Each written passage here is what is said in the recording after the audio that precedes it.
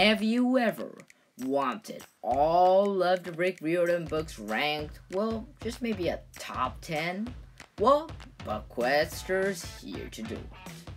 Hello, fellow BookQuesters! It is I, Aaron the BookQuester. Today I have all of the Rick Riordan books, although I am missing some. They were all considered to go inside the top 10, and also they are listed at the end. This is rank 10, The Trials of Apollo, The Dark Prophecy. The reason this is rank 10 is because it was such a great read, and also there were the return of the beloved characters Calypso and Leo Valdez. It was one of the most enjoyed reads that I had, and well, it's just a great read, and it's much more fun and better every time I read it again. So it is rank 10, but it only gets better from here. Well, let's get right on to the next one. This is rank 9, The House of Hades. This was rank 9 because it was one of the most epic adventures Percy Jackson and Annabeth Chase shared, and it was just a really great read. And if I get this book, I have read it tens of hundreds of times, and well, it's just a great read every time I read it. And personally, it's one of my favorite Heroes of Olympus books. But within the whole Rick Riordan franchise, it gotta be a tiny bit lower, but still, it has to be one of the best books. Now, this is rank 8. This is Percy Jackson and the Olympians, The Lightning Thief, and it is probably the first book that Rick Riordan wrote that actually became really famous. And I read Percy Jackson, The Lightning Thief, when I was like in 2nd grade or 1st grade, and it was a really good book then, and I have read it over 10 times, and just the sarcasm is absolutely great. And it is the first book that introduced the concept of modern demigods, and it's really creative. Like, who would ever imagine that heroes like Hercules and Achilles still exist? They're sarcastic as all teenagers are. Now this is rank 7. It is 9 from the 9 Worlds by Rick Riordan, and it is kinda like a side story, but you have to admit, if you read this book, you know that it's so funny. It's like with Thor farting through it, and the short stories are actually really fun, then the action's really cool, and also, as I have already said, it's really funny. I mean, I was on the ground laughing, actually, and it was a really good book, and I think that Rick Riordan has the gift of using old myths, rather those myths are Greek, Roman, or even, in this case, Norse. He makes them really funny and really fun to read. This is rank 6. It is Demigods and Magicians by Rick Riordan, and it is actually a really good book, and it contains, I believe, 2 short stories and 1 final ending story. And it's where the 2 demigods, the daughter of Athena, who is Annabeth, and Percy Jackson, the 2 very powerful demigods, meet people who have the same kind of power, otherwise known as the Canes. And I think it was really thrilling to see both demigods and magicians fight side by side. And personally, I'm just hoping that the day will come when Magnus Chase, the Canes, and Annabeth Chase and Percy Jackson fight side by side, so that we could see some awesome action. And well, I'm just waiting for that book to be part of the series. This is rank 5. Magnus Chase, The Gods of Asgard, Book 3, The Ship of the Dead. I mean, it was a great book, and I think it was pretty much the finale of the Magnus Chase trilogy, and it was just really great to read. And the final battle where Magnus Chase actually has a little bit of a poetry fight that was really heartwarming and tear-jerking.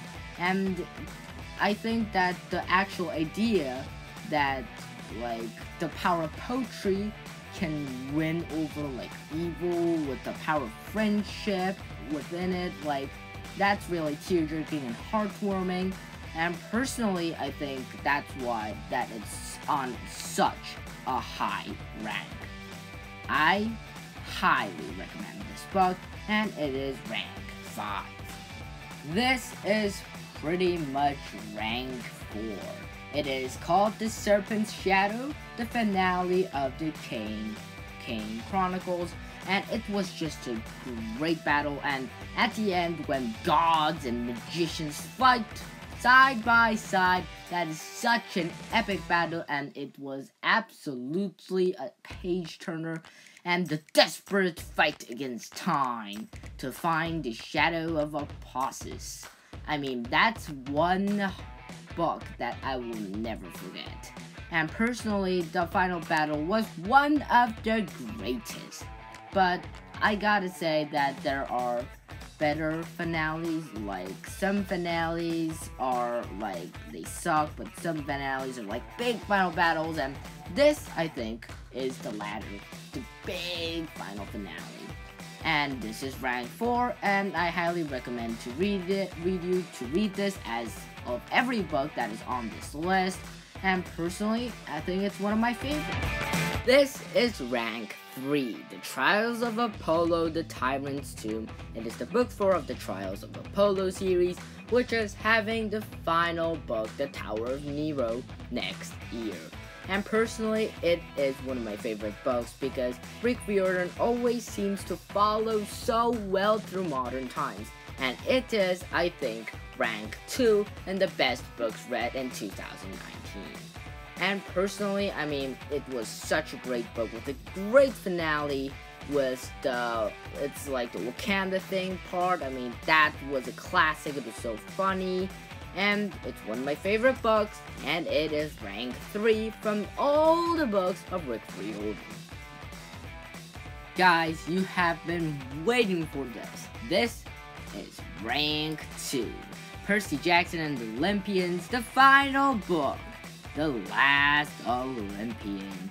This book was an absolutely epic and fitting finale for the Percy Jackson series, and also with Percy riding on blackjack and the battle for New York with all the demigods against the monsters, and the epic part with the dead rising and Lord Hades vs Kronos. That was an absolutely epic scene, and personally, it is basically one of my favorite books, not including all of the books that I have read.